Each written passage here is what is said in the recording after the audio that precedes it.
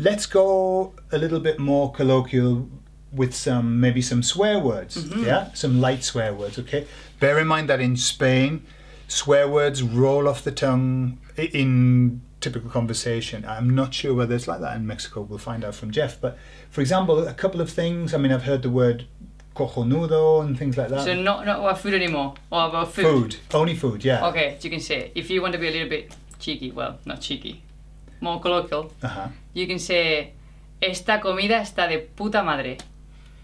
Okay. Or esta comida es cojonuda. Es cojonuda.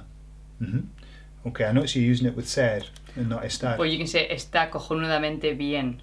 Aha, okay, yeah. Okay, so, de puta madre or But de puta madre is more popular. Yeah, I've heard that a lot. Okay, Jeff, what ways in Mexico have you got to talk about the food in a more informal, slang, colloquial way? Well, first of all, in Mexico we have two kinds of people. There's some that, like me, that don't like to use swear words, and unless they're like really mild swear words, maybe like dumb, tonto, menso, or stuff like that. And there are some other people who use swear words in every sentence, like 1 or 2 or even 3 swear words in each sentence they say. So it depends on who you are talking to.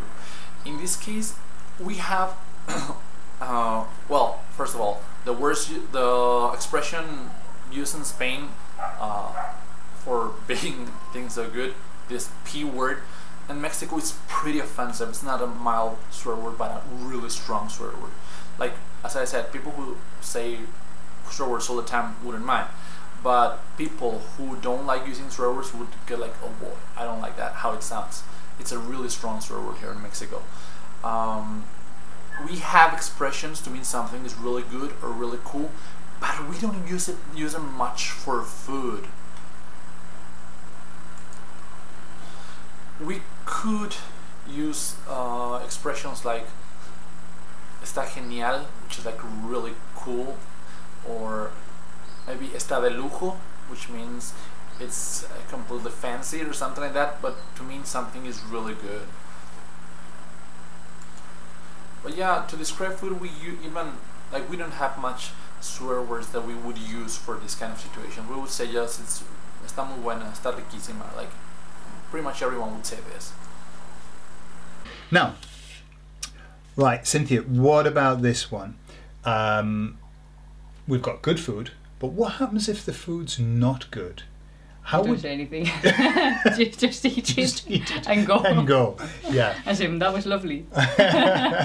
So would you complain though if your food wasn't very nice? Where are you? Are you at a restaurant? In a restaurant, yeah. In a restaurant. What we'll do is we'll do 2 things. What you would say in the restaurant, and then what you would say when you left the restaurant.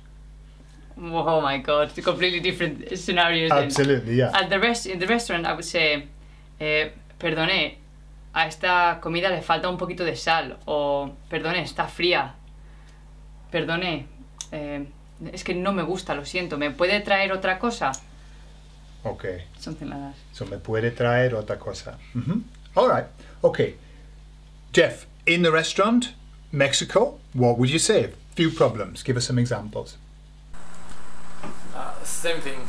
Most of the time I wouldn't complain, we just like finish it and don't go back ever to that place. We could say maybe, like if you want to be like really strong about it, we might just not eat it, like just leave it like there, thank you, and then we would leave, or maybe pay it and leave. Or we could say, like if there's something wrong in the food, we would say, disculpe, la comida tiene algo, le cayó una mosca a la comida, oiga, sabe medio rancio, por favor, cámbiamelo. Cámbiamelo means would like change it for me, like give me a new dish of this. But most of the time we wouldn't complain. Most of the time we would just leave and wouldn't ever go back to that place.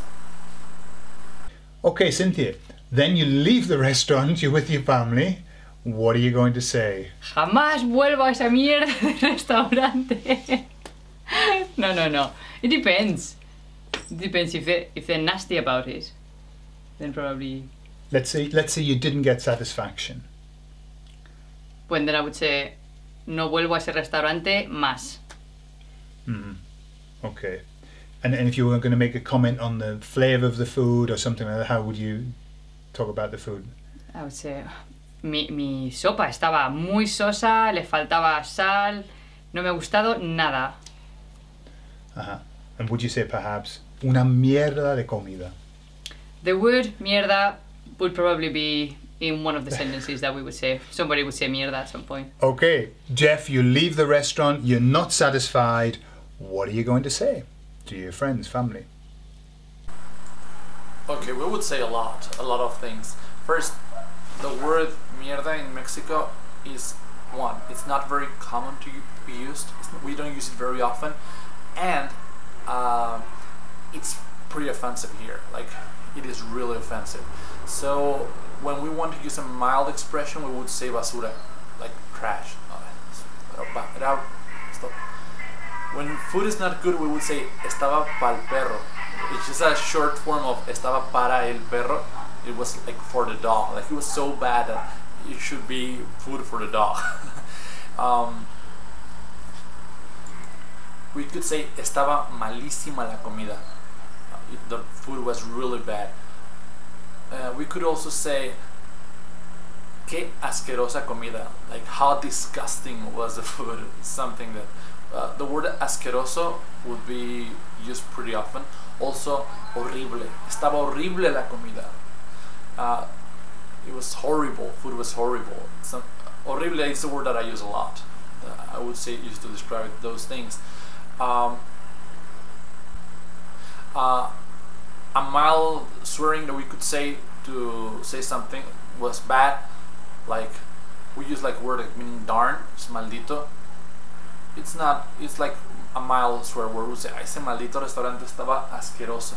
That darn restaurant was disgusting.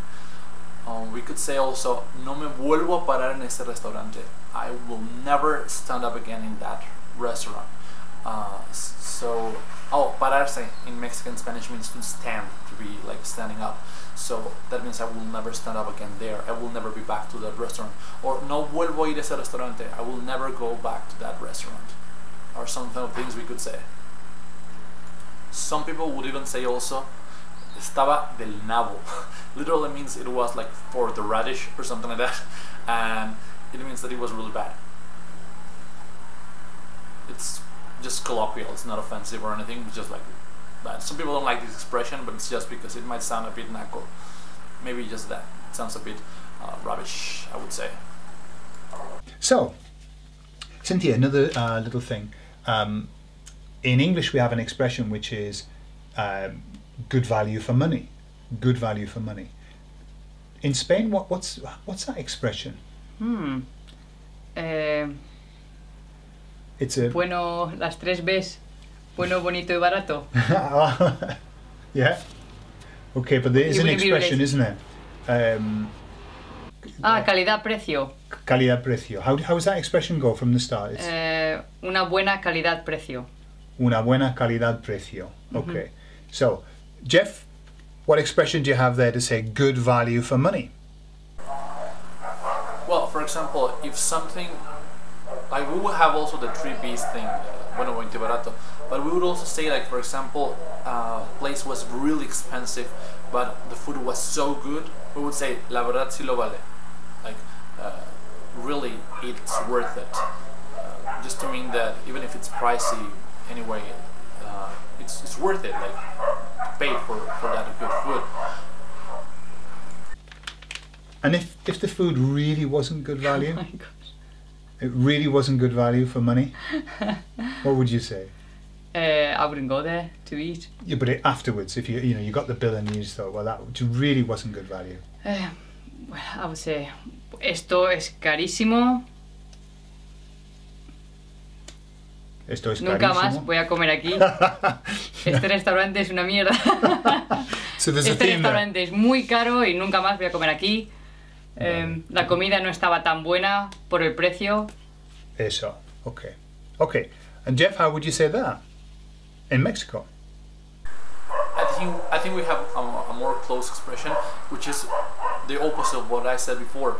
We would say no lo vale. La verdad ese restaurante no lo vale. Like, it's not worth it. That restaurant is not worth it. Or something that we could use in past tense, because no lo vale, we will most of the time use it in present tense. But to say it in past tense, we would all say no valió la pena, which literally means it wasn't worth the pain. But it means that it didn't worth it. Like, no vale la pena. No, it's like it isn't worth it. Just don't do it. Or no valió la pena. La verdad no valió la pena. Estaba muy caro, no estaba bueno, el servicio era malísimo. La verdad no lo vale. That's what we would say.